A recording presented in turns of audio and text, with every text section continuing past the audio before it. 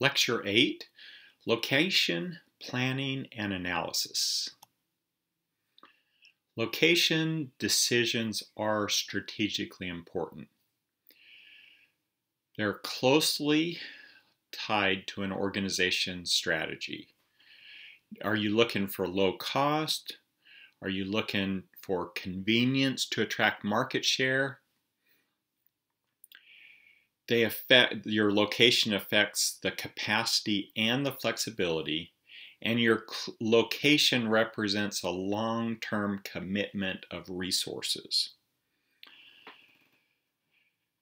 So the location also affects investment requirements, operating costs, revenues, operations, and it can impact your competitive advantage, and it also has importance to supply chains. So what are the objectives of your location decisions? So they're based off of profit potential or cost or customer service. You find a number of acceptable locations from which to choose. You think about your position in the supply chain. If you're at the end of the supply chain, you probably want accessibility, customer demographic, traffic patterns, local customers. If you're in the middle of the supply chain, you want to be close to either suppliers or markets. And if you're at the beginning of the supply chain, you might want to be near the source of raw materials. And then web-based retail organizations are effectively location independent.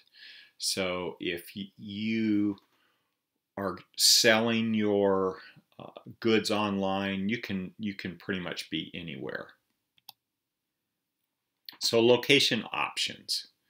So existing companies have 4 options available. Number 1 is expand the existing facility. We just add some space. Number 2 is new location while retaining the existing facility. So I have a location here. I'm going to build another location in another city or somewhere else. Another option is to shut down one location and move to another. And then the 4th option is do nothing. Don't change. So when you talk about global locations, there's some facilitating factors. So there's a couple of things that contributed to the attractiveness of globalization. The first is trade agreements, things like NAFTA, GATT, U.S.-China Trade Relations Act, EU, World Trade Organizations, those things. And then the other factor is technology. So it's easier and easier with communication and information technology to communicate with anyone around the world. So there's managerial implications for global operations. The first is language and cultural differences. So what you may be used to treating employees or treating coworkers could be interpreted very different in a different culture. So you have a risk of miscommunication. You have to develop trust in that new culture. You have to trust them and they have to trust you. There's different management styles. So in one culture, one management style works better than in a different culture. And then you have the problem of corruption and bribery. It depends on where you're at, but some societies are very accustomed to corruption and bribery, and that's something you also have to deal with. There's increased travel costs. And then there's the challenges of managing operations that's here, there, and everywhere. There's the level of technology and resistance to technological change. So you may go to a place where you can get really cheap labor, but they may not be as technologically savvy as you're used to. And then the domestic person may resist locating even temporarily. So let's say you have a plant here and you want to replicate that plant in China. And what you really need is some of your best factory workers and managers to go to China to show them how to do it. Well, first off, there may be major family issues. Their kids are in school. Their husband or wife has another job. You know, they're just regular family things. They may not even want to go there. Why do I want to go there? I like it here. The second thing is, especially if you're shutting down this factory and relocating somewhere else, you may be dealing with hostile personnel where it's like, why would I want to go train someone who's going to replace me? So that's another concern. So here's the general procedure. First, you decide on what criteria you're going to use. Identify the important factors. Develop location alternatives. So you identify a country or countries for location. Identify the general region. Identify a small number of community alternatives. Identify the site alternatives among the community alternatives. And then you evaluate the alternatives and make a decision. Service and retail locations. So with a service and retail locations, the nearness to raw materials is not a consideration. If you're a jewelry store selling gold rings, silver rings, you don't care where, you don't need to be close to the silver mine or the gold mine. Customer access is a prime location for some things, such as restaurants or hotels, but it's not important for something like a service call center. They tend to be profit or revenue driven, and so you're concerned with demographics, competition, traffic volume, patterns, convenience. So let's say that you're thinking of putting a restaurant in a mall. You might want to invest some time to see what the traffic is doing in that area. Or is there people walking by? Do they look hungry? And then there's a clustering. Similar types of businesses locate near one another. So there's pros and cons with that. So like we want to go out to eat, and we're trying to decide between Chipotle and Red Robin. You know, we don't know which one we want to go to. We like them both. So we get in the car and start driving that direction. At some point we have to decide, but they may be right next to each other. So it's like, I'm driving in the parking lot. Have we decided which one? Sometimes someone might, if you're located next to a restaurant, someone may be coming to that restaurant and then see yours and say, oh, no, let's go to yours instead. Or maybe there's a line at the other one they were going to and see that you don't have a line, come on in. Evaluating location alternatives. So there's different techniques. One is locational cost volume profit analysis. The next is factor rating, then the transportation model, and then the center of gravity method. So the cost volume profit analysis, a lot of times this is fixed costs, variable costs.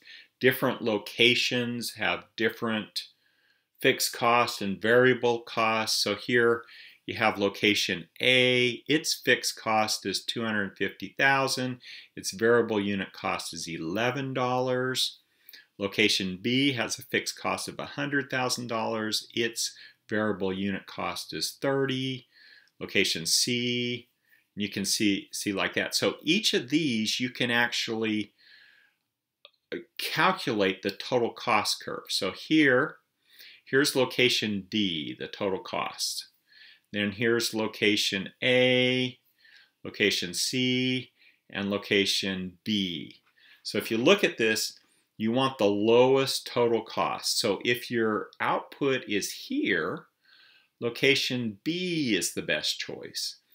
If your output is somewhere between here and here, location C is the best choice. And then if your cost is, or your quantity is somewhere here, location A is the best choice. So this is a cost, profit, volume analysis. So then this is a factor rating. So a photo processing company intends to open a new branch. Which of the following table contains information on 2 potential locations? Which is better? So what you do is you come up with your factors. So proximity to existing source, traffic volume, rental costs, size, layout, operating costs. And then you weight these. So 10% to this, 5% to this, 40% to this. And so you have this weighting. And then you assign a score out of 100 to each of these factors for alternative 1, alternative 2. So this one, proximity to existing source, that got really good. This one's not so good. Traffic volume, they're about equal. Rental costs, this one's more expensive. This one's cheaper, so it got a better score. The size, this one's better. Layout, this one's better. Operating costs, this one's better. So now you take the weight times the score, and you come up with these scores, and you add it together. So in this case, alternative 2 has a better score than alternative 1. So this is factor rating. You can do this with location. You can do this with a lot of things where you're evaluating, you decide what's important ahead of time. You evaluate the weights, and then you do the evaluation. The transportation problem. So this involves finding the lowest cost plan for distributing stock of various goods or supplies from multiple points of origin to multiple destinations that demand goods. So the shipping points are any place where goods are sent from. And so this is like factories, warehouses, departments. And then destinations are any point that receives goods. So this is factories, warehouses, departments. So you have something, supply and demand. So here you have 3 different factories, 1, 2, 3, and you're shipping to 4 different warehouses. And what you have here is the cost of shipping. So from factory 1 to factory A costs 4 units. Here from factory 2 to factory A costs 12. So you see each of these. And then here's the supply. So factory 1 can supply 100, factory 2 can supply 200, and factory 3 can supply 150. So your total capacity is 450, and then your total demand is 450. So here's where it's going to. So the real question here is, which factory do I ship how much to what warehouse? So it's a complicated problem, but you start out finding the initial solution. So here you see right here, this one, it's a unit cost of 1 right here. That's pretty obvious. You put 100 here. This one, the cheapest in this row here is right here. So you put 90 here because that's all that's needed right here. And then the cheapest one here is 60. So you got 100, you needed 160, that's there. So that's the initial solution. So you're finding the lowest cost and putting however much is needed or available in that place. Then you go to the next step where you start out and say, well, what's left? And you start going through this, and you end up, this is where you ship from and to in this case. So that's your initial solution. And then you can actually improve the solution. So you say, well, how much does this cost? And is there a little bit cheaper alternative? So you start looking at the cheaper alternatives, an iteration, and here's the improved solution. So the answer here is from factory 1, we want to ship 10 units to factory C, or to warehouse C, and 90 to warehouse D. Of this 200 for factory 2, you want 110 to warehouse C and 90 to warehouse B. So this is only taking into account supply, demand, and transportation costs. There's another method for locating a distribution center, and that is the center of gravity method.